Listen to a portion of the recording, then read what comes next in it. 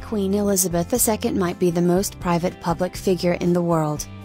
She's been on the throne for 65 years and has become one of the most recognizable faces on the planet.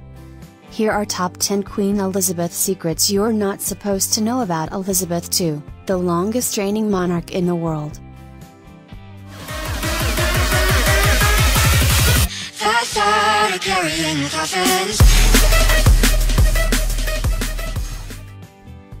Number 1. She never went to school. But that doesn't mean she's not educated. Elizabeth, childhood nickname, Lilibet, was taught by private tutors at home. Same goes for her younger sister, Princess Margaret. Number 2. She's actually related to the man she married. Technically, Elizabeth and her husband Philip are third cousins. Elizabeth is related to Queen Victoria on her father's side, and Philip is related to Queen Victoria on his mother's side. Philip was born into the royal families of Greece and Denmark, but renounced his original titles when he married Elizabeth. They've now been together for 69 years. Number 3. She celebrates her birthday twice a year. The Queen's real birthday is April 21st, but the country doesn't officially celebrate until June 11. Monarchs with birthdays in colder months typically schedule an additional, official birthday when the weather is likely to be better for a parade. Elizabeth has one every June. Number 4. She's owned more than 30 corgis. Elizabeth's father brought home the royal family's first corgi in 1933, and on her 18th birthday, Elizabeth was gifted her very own corgi named Susan. Many of her subsequent corgis descended directly from Susan. The Queen also introduced an entirely new dog breed known as a Dorgie, a cross between a corgi and a Dachshund. Number 5. She reportedly uses her purse to send secret signals to her staff.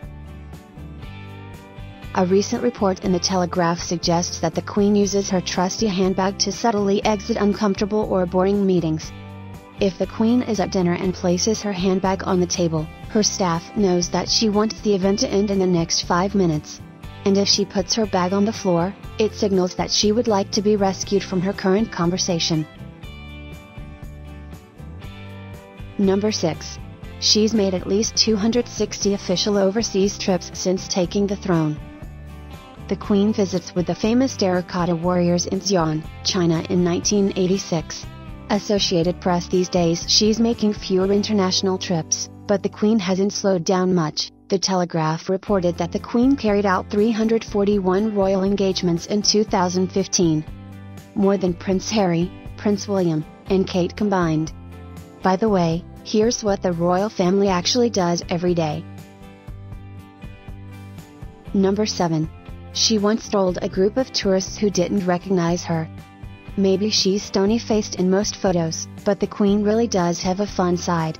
One of the Queen's former security guards recalled a time when a group of tourists at Balmoral Estate didn't recognize the monarch, who was wearing a headscarf at the time. The group asked Elizabeth if they had ever met the Queen. No, Elizabeth allegedly responded. Then she pointed to a nearby policeman and said, "But he has." Number 8. She sent a message to the moon. Ahead of the Apollo 11 moon landing in 1969, dozens of world leaders were invited to write messages of goodwill that were transferred onto a small silicon disk. That disk is still sitting on the surface of the moon. Neil Armstrong and Buzz Aldrin placed it just below the American flag they planted at the landing site. On behalf of the British people, I salute the skill and courage which have brought man to the moon, the Queen wrote in her moon message. May this endeavor increase the knowledge and well-being of mankind. Number 9. She reportedly drinks a glass of champagne every night before bed. Maybe that's the secret to thriving at 90. Number 10. She's been wearing the same nail polish since 1989, and it's surprisingly cheap. Her neutral nail color won't clash with her vibrant outfits. Apparently the Queen is rather taken the Essie's classic pale pink Polish ballet slipper, which retails for just $9. Essie says that, in 1989, Queen Elizabeth's hairdresser wrote a letter to nail polish mogul Essie Weingarten requesting a bottle of the classic shade. Her Majesty refused to wear any other color,